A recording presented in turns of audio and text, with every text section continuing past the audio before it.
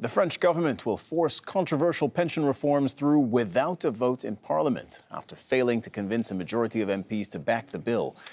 Let's look at the live pictures from Paris right now, where protesters have gathered outside Parliament upon hearing the news.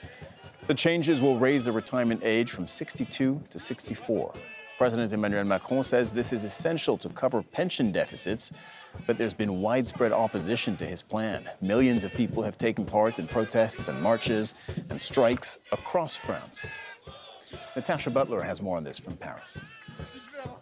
The day started with the French government hoping to put this proposed pension reform bill to a vote, but they simply didn't know whether they'd get enough support from some opposition MPs in order for this bill to pass. And as that was the case, they decided to push it through by decree. It's not a total surprise. It was a little bit in the air in the last few days. It was a course of action that the government might have taken and have obviously decided to take now. Nevertheless, it will be seen by many as a failure of politics, as a failure of President Macron to really convince people about a reform that has proved to be, let's face it, unpopular. Some 2/3 of French people, up to 3/4 sometimes in opinion polls, say that they are against this reform because they see it as unfair, an erosion of social rights, an erosion of the French social model. And from Macron's point of view, he says, look, the pension reforms, the pension system in France is complex, it is out of date, it costs too much money, it is not sustainable for future generations. That is why it needs to be modernised. He also says people are living longer these days, therefore they can work longer, and it would bring the French pension system more into line with other countries in Western Europe. But people don't feel the same. You know, we've seen that on the streets over the past 2 months, the strikes and the protests. And we've been speaking to protesters. There were some behind me. They've dispersed now. But they were saying they will continue with protests and strikes in the coming days because they're very angry, very upset that this bill has gone through. Axel Persson is General Secretary of the CGT Union for Railway Workers. He joins us from the Parisian suburb of Trappes. He's live with us on the program. Thank you for joining us. What do you make of the government having to resort to what's known in France as the 49-3, which is the measure that allows them to bypass a vote in Parliament? What do you make of that? Well, it shows that not only does the government, it doesn't have a majority amongst the public opinion, amongst the working people, and it doesn't even have a majority in its own parliament, which really shows that no one, except for the government and the employers, wants this reform to be implemented, and it has no democratic legitimacy. We already knew that from different opinion polls and also from the discussion we had in all the workplaces.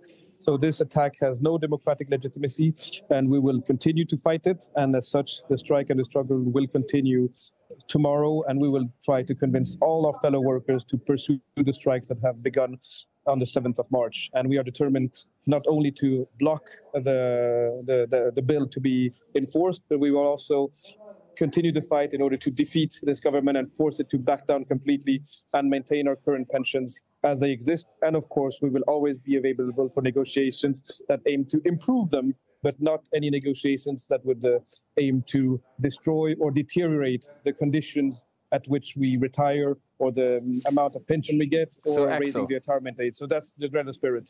So French governments, I understand you are against bypassing the vote in Parliament, but French governments are allowed to do this. It is legal. So when you say you want to block it, how do you intend to do that? Well, as we did the last pension reform that they tried to implement was in 2019, actually. They tried it 3 years ago, I'm sorry. And we went on strike for like 56 days. And eventually, actually, the Parliament actually voted it through. Well, it didn't vote. They used the 49-3 article in the Constitution, which allows them to enforce it without a vote in Parliament. And eventually, they had to withdraw that bill that was never implemented. Then COVID happened, the first lockdowns happened, and the government and the employers chose not to relaunch the legal procedure to enforce it anymore and chose to abandon it. We have loads of laws in French labor history that have been voted through. Even sometimes the decrees that were necessary for them to be enforced had been published, but the organized labor managed to defeat it. So you're saying essentially that you want to harden the protest and the strike movement so that it raises the political cost for the president and he eventually throws in the towel? Is that what you're saying? Not only the political cost, but also the economical cost, because behind the government is also He's acting on behalf of the interest of the employers and the big corporations. And as such, we are therefore organizing strikes, which aim, of course, to raise the political cost for him, but also the economical cost to force the employers to call him and tell him to back off, because basically by telling him this is not worth it, just give up. So that's why we're on strike today. The supporters of President Macron, the people who voted for him, would probably tell you, well, they voted for him on this platform of reforming, and he did win the election promising to reform pensions, amongst other things. Well, as you know, winning an election is one thing, but it doesn't necessarily equate with representing the will of the majority, because for several reasons. For example, there are several people who are on strike today and who are demonstrating, who voted for Emmanuel Macron, for example, in the second round, not because they supported his pension law, but because they, for example, wanted to not be presided by the far right. And many of his voters voted not by choice, but more as a default, as a way to prevent the far right from gaining power. And we don't really care what workers voted or not.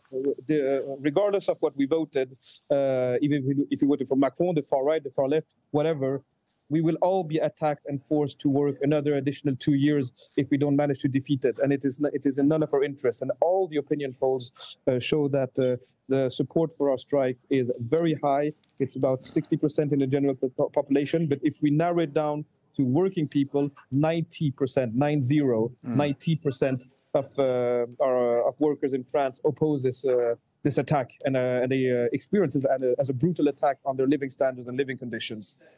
Axel Persson, General Secretary of the CGT Union for Railway Workers, thank you for joining us on the program. Thank you.